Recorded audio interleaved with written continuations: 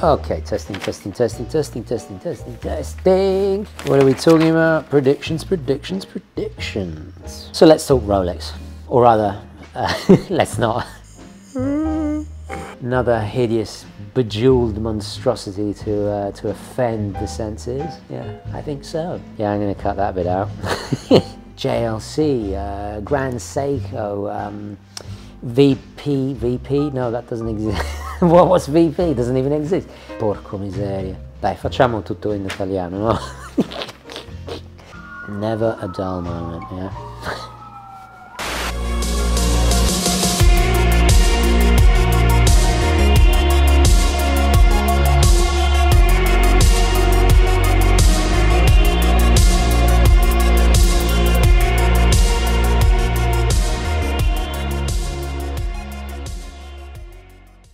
Okay, hi guys, and welcome to the show. Now, before I get into my predictions, hopes, dreams for the watch industry for this year and the next year, in fact, I'll do a quick recap. And before I do that, I'll do a wristwatch check. Yeah, the Panerai is back on the wrist. I had a brief dalliance with my Seamaster, but then this strap arrived, the waffle. I think it's FKL or FMK, I can't remember the type of rubber they use, but it's very temperature resistant, so sporty, super comfortable. This is the 22mm, the waffle from Wrist Candy Watch Club. Couldn't be happier. So I've definitely turned into a paneristo. Panerista is plural. What is a singular? What is one person? What is one paneristo? Guys, my Italian gentry, please aiutami. Predicting watches is very different compared to the faster moving world of fashion. With watches sometimes taking several years to produce from start to finish for the more complicated stuff, the minimum for more agile brands is like the gestation of a baby at 9 months. So the trends we see today are actually the result of the shifting watch market's desires and tastes of more than a year ago. So in the last few years, we have seen a never-ending plethora of green-themed watches. It's become the new blue in many ways, and with hardly any brand not doing their own spin on it. More recently, we have seen the return of ultra-deep capable divers being very much in vogue again, as was titanium and types of carbon as being the trendy choice of material. And perhaps the most short-lived of all trends, the Tiffany blue dial craze, by the auctioning off of an ultra-rare watch featuring the most Marmite effect-inducing of all colour choices. It's safe to assume that future auctions of extremely obscure watches will also trigger further unexpected trends as a result. The vintage-inspired, in giant quote marks, is a trend that is going strong despite the talk of it getting a little bit played out now. However, more recently we have seen a definite shift from less 1950s and 1960s style-based designs to more those from 1970s and 1980s aesthetics. Proof of this is the desire for integrated bracelets, the penchant for two-tone, overall sporty yet dressy styles, and many nostalgia-based pop culture collaborations. Insert the Super Mario theme here. So with all that in mind, what are we going to see in the next couple of years? Well, do share your suggestions, predictions, desires, and all that good stuff in the comments below. Oh, and don't forget to like this video. Very important indeed. Best way to support the channel, especially if you want to see more free and independent content like this. If green is the new blue, what is the new green? Maybe red, maybe orange, who knows? But what we do know is the amount of quartz watches the Swiss are producing continues to be in rapid decline, unlike Chinese production. And at this rate, if it continues like such, production of Swiss quartz watches will cease entirely within a decade. But it's not over for the high-end stuff. I have always adored how it was utilized in the Breitling aerospace, for example. I'd love to see more inventive, fun and functional uses of quartz technology in more watches. The Cartier Solar Tank being one of the best recently. They should put that in the dictionary under the definition of no-brainer for its utter genius. So with all that in mind, I don't doubt for a second the frightfully clever chaps at Omega and Swatch, when they're not swimming in their DuckTales amounts of money, they're already coming up with something similar to the Moon Swatch. I predict, well, I'd like to see actually a kind of plastic foldable version of the Bond watch, a Seamaster Swatch kind of thing, maybe. What do you guys think? Christopher Ward's exciting democratization of a super high-end complication with the chiming bel canto watch is certainly not something to be ignored. While the subsequent cash grab, with suddenly releasing several colour variations immediately afterwards, did somewhat cheapen the proceedings. But let's be honest, this is still a game changer, and without a shadow of a doubt, we'll have many other brands looking to make similar, more daring and experimental moves. The bel canto was important for two fundamental reasons: a much needed kick up the backside for British brands that have, for the most part, been rather stuffy and overly conservative, no matter how fancy or refined they may be. And secondly, more importantly, you don't need cavernously deep pockets to acquire something now a bit more fun, unique, different, and with a much needed sense of pizzazz, without being flashy or just gaudy. Suddenly feeling quite nauseous, but I'm looking at you, Richard Mille. So compelling was the Christopher Ward that for the first time in about a decade, almost a decade, I considered buying one myself. Had it not been Christmas and the looming, financial burden of that season, I probably would have pulled the trigger. 2023 and 2024 will be the era of the micro-brand GMT. With the Citizen Empire releasing the Miyota 9075 caliber, there is no doubt that we will start to see a ton of inventive and interesting utilizations of this affordable and true GMT movement. The fact it was debuted on this very channel you're watching now, before anywhere else online in a video, speaks volumes about how forward-thinking and open-minded brands like Boulevard are. And if you didn't know, Citizen actually owns Boulevard. And speaking of which, I think the next few years we will see the Citizen Group really create some exciting stuff. It is the height of design and technology. Accutron. It's not a timepiece. It's a conversation piece. Last year we explored Accutron and their pioneering electrostatic technology, along with their wonderfully fun and stylish Legacy collection. With such a rich heritage of design, cultural icons, and groundbreaking horological technology to pull from, this brand has so many possibilities. As I've said before, Accutron very much are going to be the new Grand Seiko. With Seiko moving up scale with their prospects and their pricing, it leaves a kind of gap in the market, and we're seeing a resurgence or a return of automatic divers from Citizen, which is just fantastic because they got such a rich legacy to pull from themselves as well. You know, the Marina Militare connection, very beloved in Italy by professional and saturation divers. A design language all of their own, I think, especially with the NY0090, if you guys remember that really cool watch. Very 90s, but still cool. And let's not forget Eco Drive as well. And I've been saying for donkey's years, a superior quality to Seiko at the entry level, in my opinion. Another noteworthy point about Citizen is that they also have Frederique Constant up their sleeve too. And if you remember last year, the insanely cool monolithic escapement. With so much proprietary high-end watchmaking capabilities in their arsenal, it's almost limitless what interesting and cool things they could come up with. I wouldn't be surprised, and also personally hopeful, that they go down the Christopher Ward bel canto direction. So let's talk Rolex, shall we? Or rather, let's not. I couldn't think of anything more boring than that particular brand.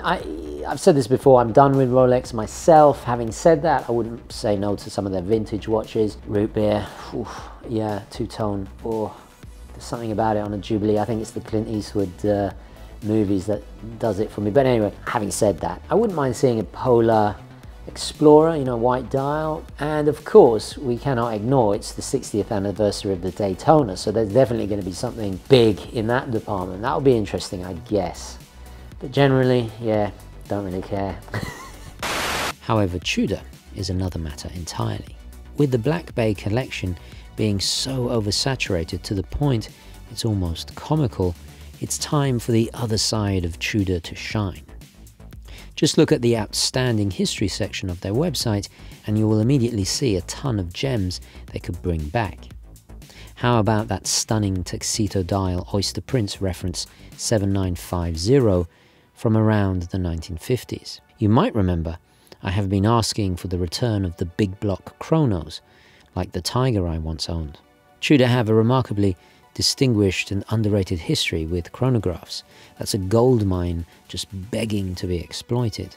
The Monte Carlo in particular, with its extensive racing legacy and even being the choice of Tom Cruise in a Mission Impossible movie. Take the layout and switch it to a V-shaped compact. Bung in Canesi or Canesi, you know, there's in-house movements that Tudor have nowadays. I should know how to pronounce that, I have done a review on it. And bingo, what have you got? An affordable Daytona that everyone would go absolutely gaga for. You like what I did there? Yeah. A blue Pelagos 39mm is kind of a given at this point. But this is a fitting segue into talking about watch sizes in general. The smaller watch trend is still going very strong, and I sense it will culminate in the ultimate manifestation of this scale, the super thin, minimal, mid-century dress watch. The biggest indicator of this is surprisingly an actor that's having somewhat of a revival in recent years with the John Wick franchise. We are indeed talking about the ineffable Keanu Reeves. When do you become a collector? When you have more than 2 or more than 1? Or more than 3? At the end of 2021, something really interesting happened. In a late winter publication of Esquire magazine, the beloved actor was being interviewed while promoting his recent movies.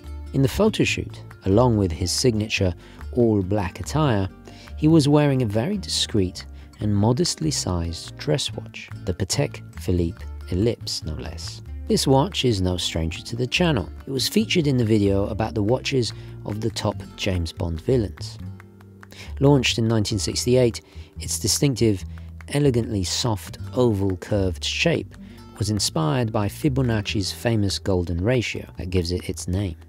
So what's the deal with Keanu Reeves? I'm not the biggest Keanu Reeves fan, actually. I just saw Devil's Advocate recently again. His performance was, so underrated. Forget Dracula and that dodgy English accent. Oh dear. He's amazing. And it's not really what he's wearing. Well, it is. It's more to do with how he's wearing it. A simple mechanical two-handed time-only dress watch is the antithesis of the ultra-complicated Apple smartwatch. In many ways, it's a rejection of the generic disposable wrist-top phone and watch industry's current main threat. We all know a well-maintained watch can last for generations, far beyond the finite years of the so-called smart watch. Slenderness in a timepiece is also an expression of traditional mechanical watchmaking prowess, a competition and rivalry that still carries on today among haute horology brands. And a shout out to my good friend John for putting me onto this observation. Keanu, who is also into motorbikes, has been seen wearing this watch with his leather racing jacket, a direct inverse of the sports or tool watch mixed with smarter attire that we see in the Bondian fashion. This, like 007, is also a rebellious flex of sprezzatura that displays a level of connoisseurship by choosing such a refined, unassuming but instantly recognizable high-end icon to those in the know. Once again, one of my favorite microbrands, Laurier, is at the crest of this new wave with their very first dress watch late last year, the Zephyr. And this raises a great point. There are tons of affordable options to be scored, both new and used. My vintage Seiko Dolce tank I picked up for a measly $60 in a recent video is a great example of a classy and timelessly classic perfect dress watch. Speaking of the tank, I predict that Cartier will continue their ascension to a kind of holy trinity level of haute horology with more ingenious creations. Up there with JLC and VC and PP and ALS and Grand Seiko. And speaking of all those brands, I'm sure they're going to wow us with something. They always do. All trends are cyclical. I'm sure the oversized trend will inevitably return. Some watches, however, like my Panerai and Navitimer, are supposed to be big and oversized. In the same way, a dress watch is supposed to be small and discreetly thin to slide under a cuff. Function dictates form, but there's also some wiggle room. 40mm becoming the new 42mm, 36mm becoming the new 38mm, etc. These changes, unlike colour, will take the longest to cycle. Another trend I don't see going away anytime soon, we all know why, the exploitation of limited editions and the FOMO and all the price gouging and all the hype and all the rest of it. Doing a collaboration once or twice a year, if you're a brand or a blog or a store or whatever you are, right, or a vlogger, like my collaborations, once or twice a year, absolutely fine. But when you do it every single month, in my opinion, it devalues the brand doing it and also whoever they collaborate with. But that's my opinion, and I don't see any of that stopping this year or the next year or the year after that. How we talk about watches is also evolving. Primarily, this is why all the watch content I enjoy and consume is only ever from real watch enthusiasts and collectors, not dealers talking about what watch they are selling. Sadly, in the last few years, YouTube and Instagram in particular have been overloaded with endless nauseating chat about value, buying for investment, the price of this, the price of that, and endless flipping for profit.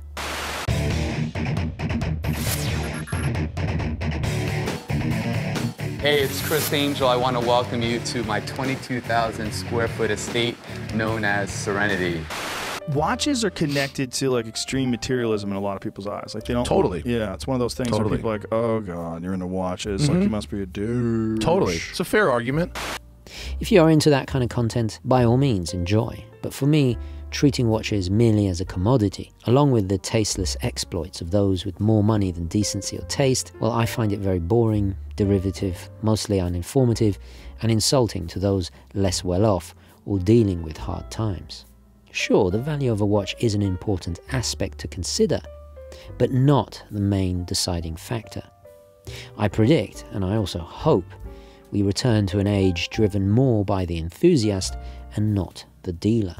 Those actually passionate more about watches rather than making money. With smartwatches killing the industry 3 times the speed of the quartz crisis during the 1970s, it's vital that the watch industry is driven by those who really care and love watches, not parasitic elements out for profit that will only assist in killing it faster. I have said this before, the best thing about YouTube is anyone can do it. The worst thing about it is anyone can do it. So let's end on a positive note. Ultimately, what will save the watch world will be, well, love, passion, compassion for each other, camaraderie, helping others to get into the hobby, the learning, the information and all of that good stuff. I really hope and I predict we see a shift back to the enthusiast. That's the wonderful thing about social media. It enables or it empowers people like me and fellow watch lovers like you guys out there. So I think it's important to really support that. Speaking of which, don't forget to like this video. Best way to support this particular video. And yeah, onwards and upwards. I'll catch you in the next one. Don't forget to share your feedback. Love hearing what you guys have to say. Onwards and upwards. Thank you for watching. Ciao.